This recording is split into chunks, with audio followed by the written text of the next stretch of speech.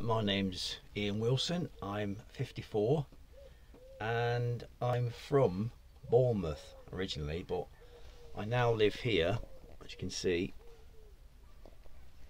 on a narrowboat because I've been watching this dictatorship unfold, or this totalitarian tiptoe, as David Icke calls it.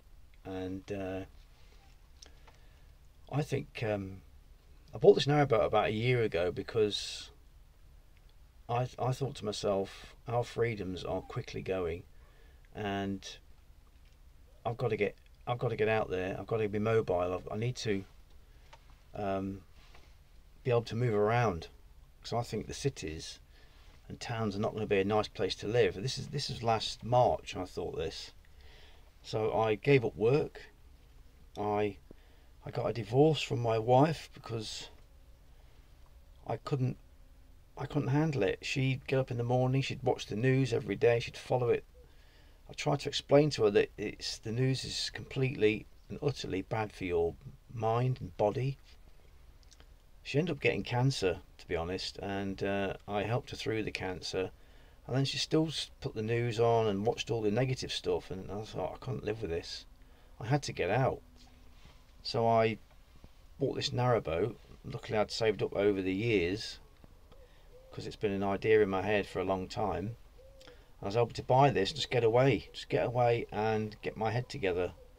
So I haven't been working, I've not been, I've just been bumming around the UK trying to get my head around what's going off. And then I was stuck in Oxford for 6 months because the Thames was flooded.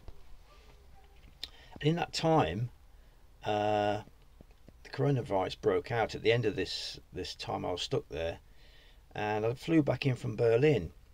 I went to see my son in Berlin, and I flew back in, and I thought to myself, and the virus broke out while I was in Berlin, and I flew back in. I thought, if this virus is so serious, why is nobody wearing masks? Why are we being allowed to walk through the airports without any masks, without anything? We got through the airport, no one was bothered. And I thought, this is absolutely insane, something is going off here. So I got back into the UK, and while stuck in Oxford, I cycled down to Oxford.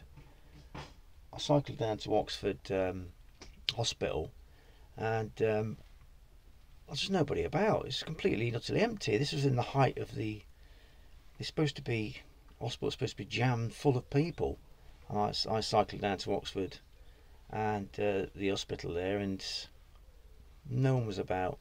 And I filmed it, and I rode around the grounds, and I couldn't see anybody, to be honest. And I just think this whole thing is an absolute and utter scam.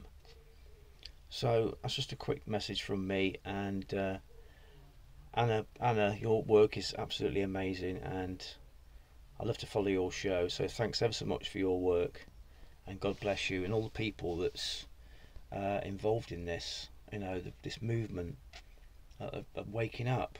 Perhaps it's a good thing, this virus. Perhaps the virus is a virus of the mind. You know, waking the mind up.